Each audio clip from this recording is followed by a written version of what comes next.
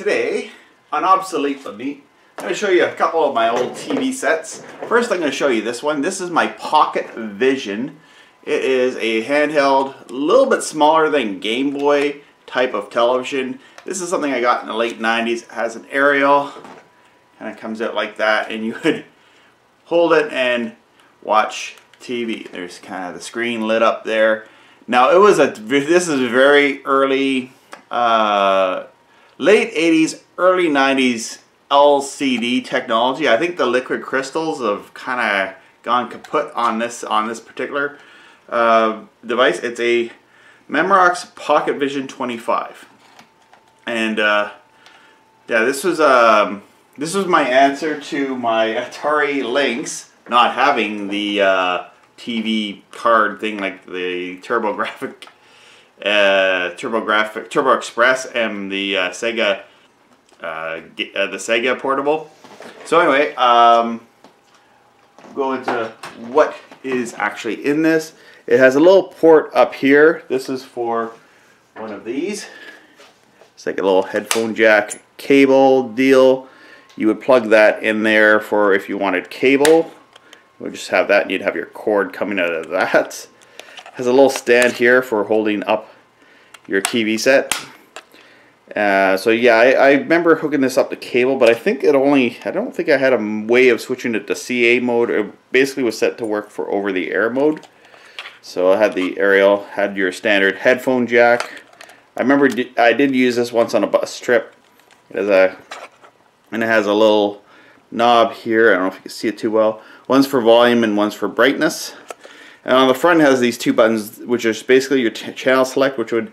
How this would work was it would send a line and scan through all your channels until it found something, and then it would display the channel. And if you wanted to find out what channel you were on, you just hit this button here, and it would load up the channel. So, yeah, the screen is, for a portable TV, this screen is pretty ridiculously small. Let me hold it up to my cell phone, which most people today use a cell phone.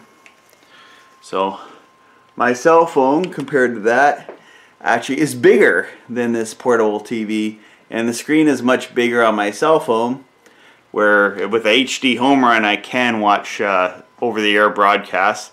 Where this thing, it is rendered obsolete in most areas because there's no more analog channels. But unfortunately, now I tried to do a test here where this monitor, I'm getting some video, I'm just sending like a little wireless test. That's the channel vision. I plugged a little aerial on it just to send it a few feet so that I can send a little demo. Now, here's demo, of course, mega demo on my, that's running on my Atari XE, by the way.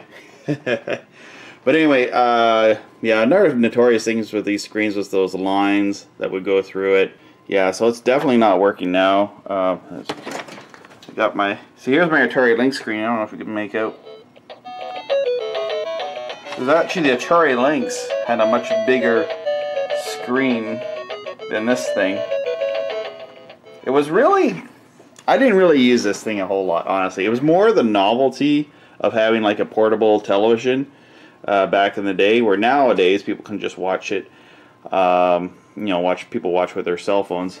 Another thing that was portable back in the day was these black and white monitors. Curtis, they made the video center. I've reviewed a few retro Curtis items before. So yeah, this one has a radio, and it has, you can see here, it has VHF low, VHF high, UHF and AM and FM, but not shortwave. You have your little earphone, and this TV set here as well, it's actually can be used for a monitor because it does have a video input, and it also has another one of these jacks that you plug one of these things in so you can connect it to either a game system or whatever. Although the way that thing is, that's not fitting in there the way that plastic is there, so that ain't happening. Yeah, so this was actually very interesting with this manufacture date. Manufactured August 2002. Like at that time, I did not think they were still making black and white televisions, but I guess, you know, for a portable little TV like this in 2002, they were still making portable TV sets. And honestly, the monitor on this black and white looks better and brighter than this because it's a CRT and this is early LCD technology. It's actually brighter, and you can see this monitor much better. And then the Atari Lynx, well, I've seen a lot of people do online. There's the Blue Lightning planes flying around.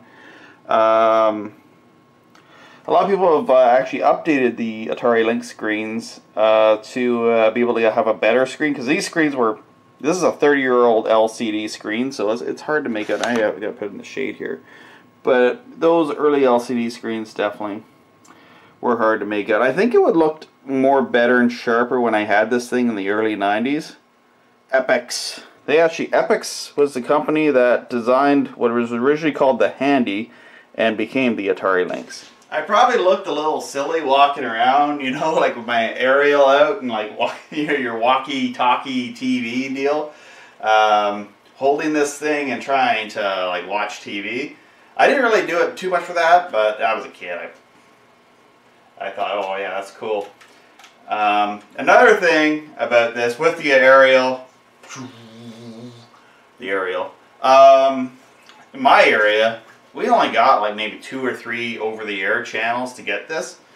But one thing I did notice with us, I had another portable TV back in the day as well, and the antenna, reception was very sensitive. And I remember it worked very well, and it could also have been the pixelated screen helped so you wouldn't see the snow with the old analog picture. But yeah, definitely pretty, I don't know. I thought it was neat back in the day, but really the practical use of this thing for the 2 or 3 channels you got, and to be able to watch TV on the go.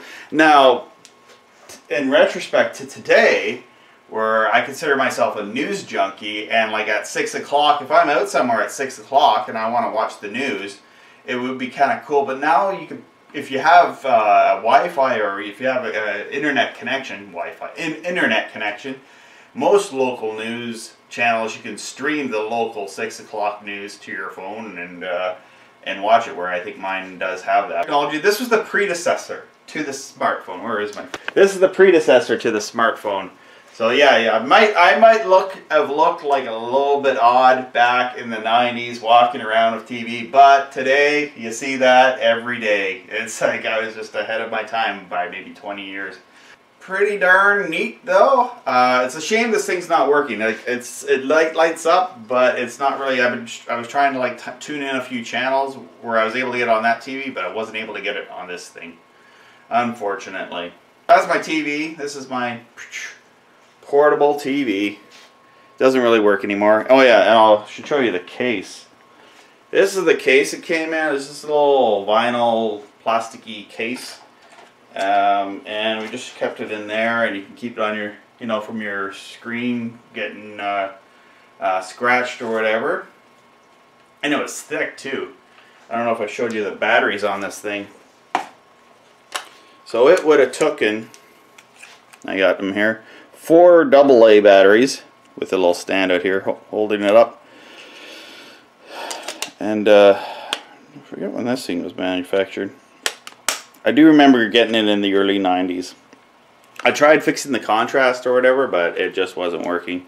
It also had a little 3-volt power adapter thing here. I think I did have an adapter for this. Was it 3 volt? 6 volt. Sorry, my mistake. Oh, I used to just use one of those multi selector plugs, which was probably the power supply was as big as this thing, and ran it into that. And on the other side, the antenna side, you got your standard headphone jack. There's a little what does that say? Contrast adjustment there, and the antenna jack on the top, and there's nothing really on the bottom there. The stand here just easily pops out like that, and you could stand up your TV.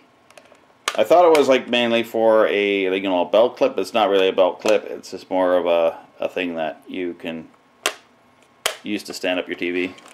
But the funny thing is, I actually saw these in like discount stores like Giant Tiger, and yeah, Giant Tiger had these for under $100. I think I got this thing in the old Radio Shack store back in the early 90s, and they still had Radio Shack here in Canada. And so Memorex, it was not a what was the realistic brand, which Radio Shack sold a lot of. So there's what it looks like next to my Sat Hero. My Sat Hero is a little bit bigger.